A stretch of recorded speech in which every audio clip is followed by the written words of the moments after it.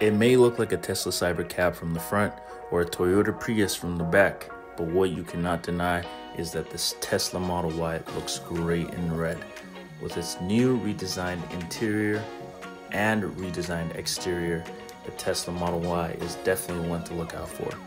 Today we're going to be checking out the basic tech that you get with a Tesla.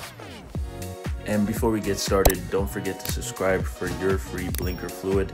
We'll get it to you as soon as we restock.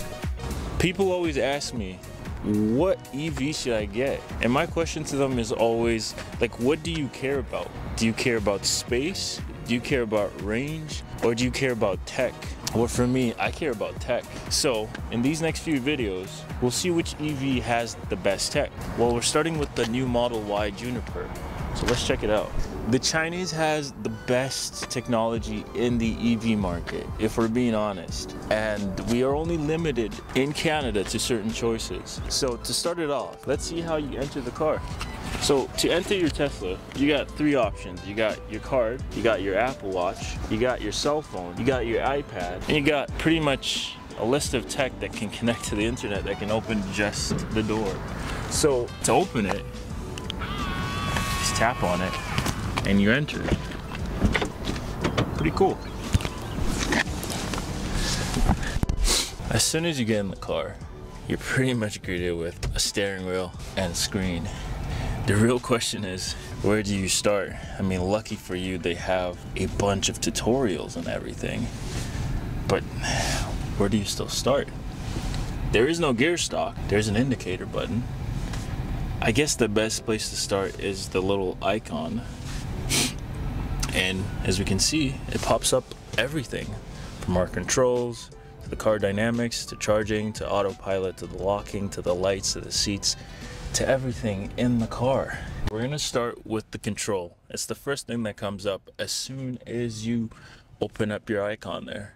So you have the control, which lets you control your lights, fold your mirrors.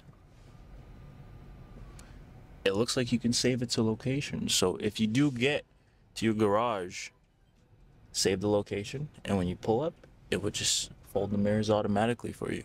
You have the child lock button here, your window lock button here, you got the glove box button here. You also have your windshield wiper settings, your mirror adjustment settings, your steering settings, the Sentry mode settings, the saving something happened dash cam settings, the car wash settings, and to put the car in neutral is now in the settings, and also screen brightness. The next control you get is the dynamics on the vehicle. Now, this is not the sports version of these vehicles, so you're limited to what you can control. But from what I can see here in this, you can choose your acceleration, how much force you want on that pedal, and you can choose your regen braking, how strong do you want it. You can also choose your traction control mode. You can also choose your steering wheel weight. You can check more on that on our shorts. And you can also choose auto shift, which lets the car decide where you want to shift to. Now in the charging settings, you can also choose what percentage you want to charge to. You can choose the amps that you want to charge at, and when you go on trips, your pricing of your charge and how much you spent to charge will be put here, and you can also schedule your charging. Next is your autopilot. The autopilot, you can choose between full self-driving, which is what everybody uses, or auto steer, or traffic aware cruise control, which is just stop signs and traffic lights. But that's more on the FSD. If you want more on FSD, there's a lot of channels that can give you more breakdowns into them, but you can have a lot of settings on that too. The lock, as you can see, you can choose which key card, all your settings in here, hands-free trunk, driver unlock mode. You get a notification on your phone if you left your windows or doors open, and once you close your door and lock it, it will automatically close it, so you can't say you forgot to close your windows. And you can also automatically link it, not automatically, but you can link it to your MyCube garage in case you do have that. And when you're coming up to the garage, it would automatically open it for you instead of pressing a button. And next is the lights. As you guys know, like, you can control your lights from this already. Adaptive lights, we showed that in the shorts. Headlights after exit, Accent lights, as you know, is now a thing. You can change the colors, dome lights, and the footlights too. Next, you have the seats. If there's nobody in the seat, you can also move it up and down, and also give the people in the back their heating if they need heating too. And also, next thing is you can fold the back seats from here now, and also child lock. Specific which door from here, everything from here. Next one is the display. You can change the display. You can set it to auto, so based on how it is outside, day or night, it will automatically change, or you can choose your preference yourself. You can have the blue light option at night, and your brightness, blind spot monitors. Yeah, it will come up on your screen actually. Blind spot monitors, cleaning the screen or repair, and scroll functions here. The next setting is the scheduling when you want your car to pre-condition for you. So let's say it's cold outside and you leave your house every day at 7 a.m. The car will actually get the car ready for you, heated and warmed up for you by 7 a.m. each morning. So all you have to do is just get in the car and just drive off. And next is your charging. You can schedule your charging. Let's say you get home, you plug it, but you don't want to charge it till later at night. Perfect for you. And next is the safety. The car has like 8+ cameras, and this is where you can enable that security mode for yourself. When you leave the car will be always recording to see if anybody's gonna touch your car or anything happens. You can disable it, you can enable it for your phone, and so many other things. Rear cross traffic, so when someone's going behind you and you're not checking, it will let you know that hey, there's a car behind you. Blind spot light, the chime, glove box pin to drive, so if you don't want anybody to just get in your car and drive, you can set a pin. And parental controls, if you have kids, you can set that too. Speed limiters, cabin heat protection, so if it's hot, really it gets warm in this car. So your best bet sometimes is to leave it on so that it doesn't get too hot in the car. You got your security alarms. Joe mode is for if you don't want all the chimes and stuff going off. And also parking brake, emergency parking brake, just a button away. Just press on the brake and it will enable for you. Speaking of tech, how do you put this car in drive? It's all tech again. So if this is gonna be a problem for you, you might have to reconsider.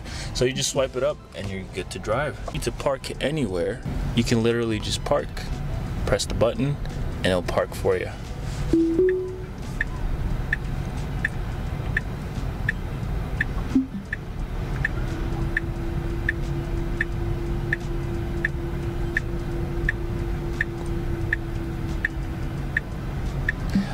To be honest though, I do feel like I could have done that faster myself, personally speaking. But if you have a fear of backing up into a parking spot, this is gonna be your best friend, because if you need to parallel park or just park, this can do it for you. You actually get quite the view when it comes to cameras in this car. So you have the back camera, you have the side 2 cameras, you do have the pillar cameras, which are for self-driving only, but now with the new model you have a new camera, which is the front camera. It does make me feel a little woozy when I'm driving, but we'll just leave it without a camera. So they don't have Apple CarPlay or Android Auto or any of that stuff. Once you use the Tesla UI, it's not that bad, to be honest. This is another part of their tech, their full self-driving capability. And if you have long road trips or long commutes, this might actually be the car for you. Another best part about Tesla is their constant software updates.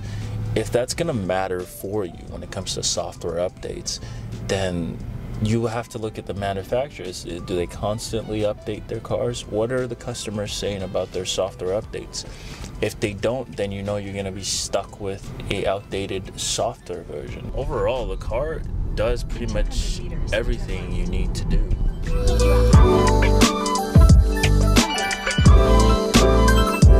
If full self-driving or the car being able to drive itself is extremely important to you, then I would pretty much suggest that you do look into that, whichever car manufacturer you're gonna get.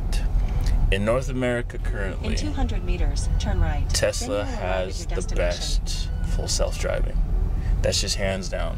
But when you go to a global scale, then we have some real competition with the Chinese market. Now let's see what it's gonna do here. Nope. The timing of that was crazy.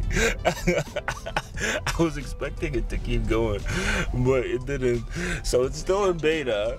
Remember, it's still in beta. Just remember that when you're driving the car.